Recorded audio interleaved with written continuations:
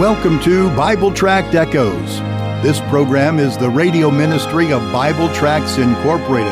Our mission is to take the Word of God to all the world. Our Bible teacher is the director of Bible Tracts, Pastor Mark Smith. Since 1938, Bible Tracts Incorporated has been publishing clear gospel tracts and supplying them to churches, missionaries, and individuals all over the world, and all at no charge. Information on how you can receive a free sample pack of our tracts will be given at the end of this broadcast. Now for our Bible study, here is our teacher, Pastor Mark Smith. Hello, my friend. Welcome to the Friday edition here at Bible Tract Echoes. I'm excited today. I'm excited for the weekend. This coming weekend, I get to preach in my home church. My pastor is in the continent of Africa. He's teaching at a theological school. He's teaching the doctrine of dispensationalism, and he's left me his pulpit to stand in all day on Sunday. I am excited. I always get excited to have that opportunity in my home church. I hope you are excited about this weekend and you being in your place in your local Bible preaching church as well. You need one of those. We all do. It's what God established. He established the local church. It's a place for us to grow and learn and be encouraging one another in our walk with the Lord and telling others about the gospel. And in that light, I've got a gospel tract in my hand I want to talk to you about. Now, a gospel tract is simply an evangelism tool. It's a short written presentation of God's plan of salvation. I want to talk to you about this one, and I want to be encouraging you to get from us a free sample pack out of our tracts. But right now, let me lead into our study time this way. Over the years, I've met some folk who taught religious classes. Most of these people were Sunday school teachers, but they were teaching error. In most of the cases, these teachers didn't know they were teaching error. They simply were teaching what their teacher's manual told them to say. But every once in a while, I'll meet a religious teacher who does know what the Bible says, and they do know that they are teaching something that is contrary to the Word of God. Now, my attitude towards these two kinds of teachers is very different. In the case of the first group, I usually open my Bible and begin to show them key truths here and there in the Scriptures. You should see their eyes widen. They've never been shown truth before. They're excited. But that second group is really different. Most of the second group has grown up in a Bible-preaching church, but they left it, and now they basically mock me when I say that I believe that the Bible is God's inerrant and infallible word. These folk are not open to being taught. Now, it's this second group of teachers that this chapter here in 2 Peter is all about. If you can, get your Bible, join me in 2 Peter chapter 2. Let's find out what in the world these false teachers are doing anyway. I mentioned those gospel tracts here a moment ago. The particular tract in my hand right now is one entitled Seriously Speaking. Seriously Speaking, and the rest of the title goes like this: You may be sincerely wrong. Oh, friend, we need to speak seriously when it comes to Bible truth, particularly on the truth of how to have eternal life, how to have the sin stain removed off your soul, why Christ is the only Savior. Those are critical truths that make the difference between eternity in heaven or eternity in hell. But many people are sincere in what they think and believe. They're sincere in their religious practice, but they believe their religiosity and their morality is going to get them into heaven, and nothing could be farther than the truth. If you and I could get to heaven by our religiosity and morality, then Jesus would not need to have died on the cross, have shed his blood, be buried, and rise again, because we would not need him to be our Savior. We could save ourselves, but you know you can't. I know I can't. We need to tell people that there is a Savior. His name is Jesus. And friend, that's what this gospel tract does. It confronts people who are seriously speaking about their religiosity, but they're sincerely wrong, and their hope for eternity. Friend, there's a lot of people like that in churches around. Perhaps you know some. They're your friends. They're your family. Here's a good gospel tool. seriously speaking. At the end of the program, my announcer will be giving you 3 ways by which you can contact us.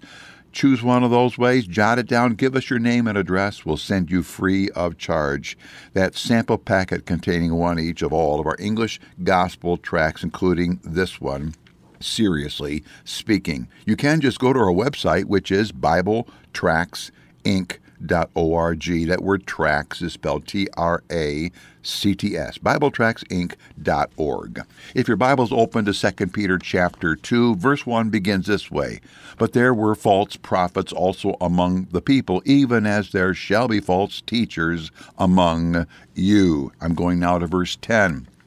But chiefly them that walk after the flesh in the lust of uncleanness and despise government. Presumptuous are they, self-willed. They are not afraid to speak evil of dignities. I'm going now to verse 14.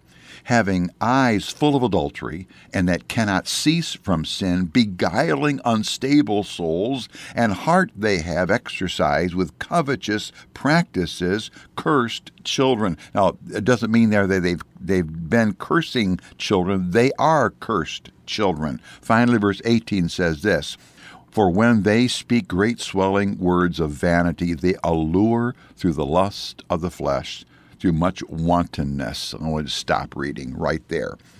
There's an old joke about a man who is 5'7" tall and he weighs over 300 pounds, and he was hired to go door to door selling diet books. Now, obviously, it's a joke.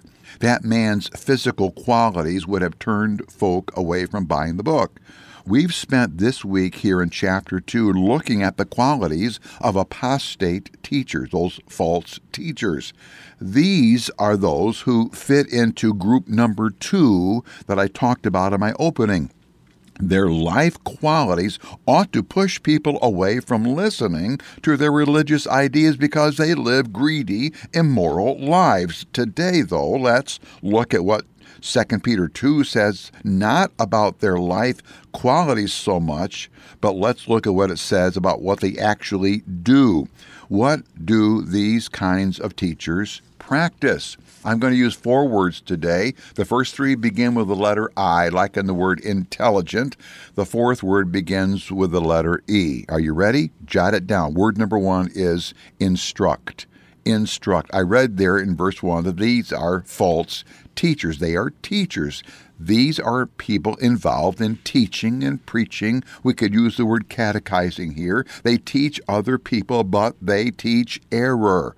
They're false teachers. Now, we've talked about that last week. We cannot and do not, we're going to take the time to spend there anymore. But word number 1 is instruct. Word number 2 is the word incite. Incite, based upon verse 10. Verse 10, you're going to find these 2 phrases. Number 1, it says, they despise government, and the verse also says they speak evil of dignities. A hallmark of apostate teachers is that they denounce the need to listen to those in authority. That could be religious authority, to be sure, but other authorities as well. They teach that those in authority are wrong and are holding you down by what they're saying to you. Now, please note that we all know that people in positions of authority can be wicked people, have been wicked people. Just go back and read about some of the kings in the Old Testament. But God's Word does teach order. Order in our homes, order in our society, and order in our local churches. And by the way, one of the results of teaching God's Word in any place around the world, as it has impact on the society, is that there is a respect for those in authority. It's promoted. It's not torn down. Word number 1 is instruct. Word number 2, incite. Word number 3 is the word indulge, based upon verse 14. Verse 14 says that having eyes full of adultery, and they cannot cease from sin. Now, listener friend, false teachers live ungodly, unrestrained lives. They are involved in ministry in an immoral attitude and for money. When God's Word talks about keeping our body and its sinful passions down and under control, these teachers live and teach the opposite. So instead of holding Bible studies in homes or other places that are wholesome, they hold Bible studies in microbrewery restaurants. Instead of holding a narrow line on marriage and sexual activity, they say it's okay to live out what you want in your lust. Go ahead. Now, old historic standards of godly living are thrown off by these teachers, and now these teachers virtually say anything goes. But that brings me to my fourth word, and that fourth word is the word entice, based upon verse 14 and verse 18. In verse 14, it uses the word beguile, and in verse 18, you're going to see the word allure. Both these English words translate the same Greek word, and they are really, really good translations of that Greek word. These teachers not only practice and indulge in sin, these teachers dangle a sinful lifestyle before people who are seeking to learn about God. These teachers say, you can know God, you can have peace with God, you can be a very spiritual and mature follower of God, and still practice a sinful lifestyle. They teach that you don't have to give up sin to have Jesus as Savior. Beloved, if that's true, then why did John the Baptist, why did Jesus, why did the apostles Peter and Paul and the apostle John all teach repentance from sin? The reason we need Jesus as our Savior is because we are sinners at our core of our being. Just like an apple tree produces apple because at the core of it, it's an apple tree. You and I produce sin because at our core, we are sinners. So we produce the fruit of our sinful core. Now, friend, listen to me. Let me play the role of a Dutch uncle right now in your life. If you call yourself a born-again person, but you sense no need to surrender sinful, fleshly practices and ideas, then I charge you to seriously question your salvation. Of course, I cannot see your heart. You can't see mine. I cannot judge your heart, but I sure see your life and its unchangedness after you have claimed to receive Christ as your Savior. If there's been no change in your life, and no change in my life after you and I claim to be Christians, then we ought to question whether we have received new life from Jesus at all. What does a new life mean but a new life? If you're not living a new life, then probably you didn't get new life. Friend, don't play games with your eternal destiny. Jesus came to die on the cross to deal with sin. Your sin will keep you out of heaven. Christ died to forgive your sin and to free you from its dominance in your life. Receive Christ as Savior. Make Him your Savior and your Lord today. Amen. Thank you for joining us today for Bible Tract Echoes. If you would like to receive a free sample packet of our tracts, you can contact us by calling 309-828-6888. Our mailing address is Bible Tracts, P.O. Box 188, Bloomington, Illinois, 61702. Again, our phone number is 309-828-6888, and our mailing address is P.O. Box 188, Bloomington, Illinois, 61702.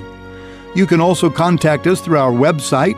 Our web address is BibleTractsInc.org. Remember, the word tracts is spelled Tracts. That address is BibleTractsInc.org. May the Lord richly bless you as you serve Him.